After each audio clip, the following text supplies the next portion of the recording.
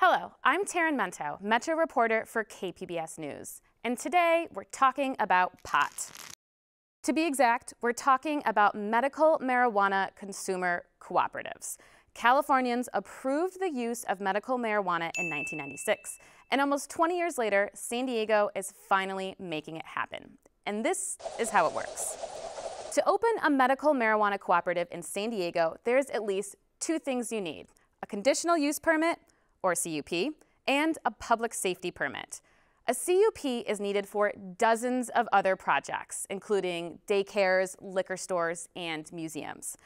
Every CUP application, including for a medical marijuana cooperative, requires some basic documents: proof of ownership, site plans, floor plans. But if you're a cooperative, there are a few extras.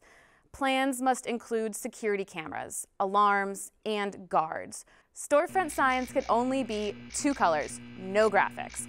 And cooperatives can't be near certain places, such as schools, libraries, and daycare centers.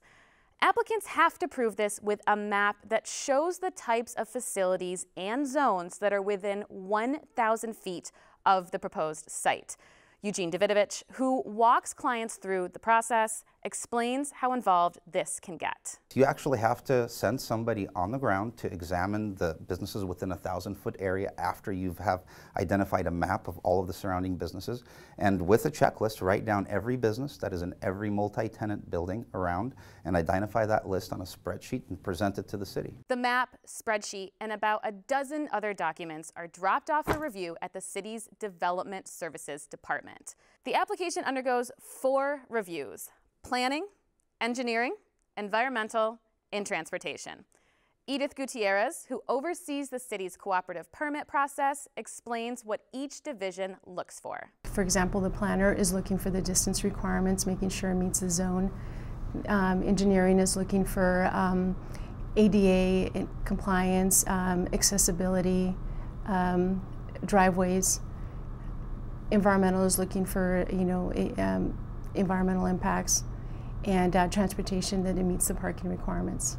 This is when problems can arise. The applicant may understand medical marijuana consumer cooperative rules one way, while the city interprets them another way. Cooperatives must be 1,000 feet from a, quote, minor-oriented facility, but what that is not exactly clear. And the number of required parking spaces is also up in the air. This creates a back and forth, and applicants usually resubmit their paperwork before moving on to the final step. That's when the city recommends the conditional use permit be approved or denied. Either way, it goes to a hearing officer who holds a public meeting for input, then issues a final ruling. Even if the permit is granted at this point, someone can appeal the ruling to the Planning Commission. The Commission's decision is final. Step 2 is a public safety permit. It requires every cooperative employee be fingerprinted and background checked by the police department. The public safety permit must be renewed every year and the conditional use permit every 5 years.